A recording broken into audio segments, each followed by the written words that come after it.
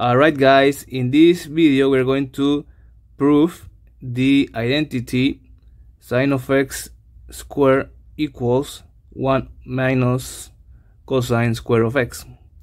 So to prove this identity, we can start from the basic identity sine of x squared plus cosine of x squared equals 1.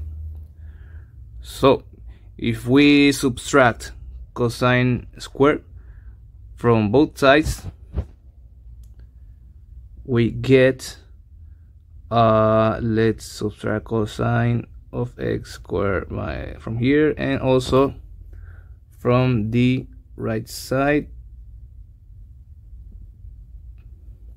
So the cosines cancel and we have sine of x squared equals 1 minus cosine of x squared. So we have proven the identity. It was quite fast, right? So let's do another proof that also starts from the basic identity sine squared plus cosine squared equals 1. So let's prove the other identity cosine of x squared equals 1 minus sine of x squared.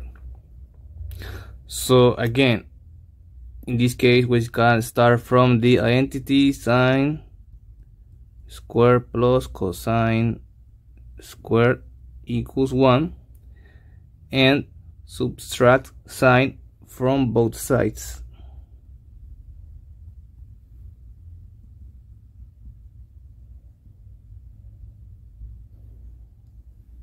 The signs cancel and we get cosine squared equals 1 minus sine squared.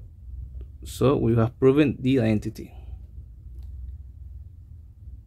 So as you guys can see, it is very important that we learn the identity sine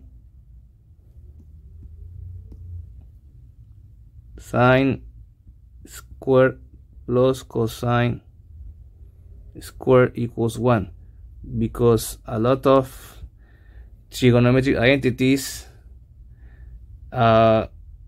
derive from this one. So we don't have to memorize anything, we just memorize this identity sine squared plus cosine squared equals 1, and we can reach other identities using just basic equations, properties, or trigonometric rules that are quite simple. So that's it guys. If you have any questions, you can leave a comment and also subscribe to our channel for more videos like this. See you in the next one.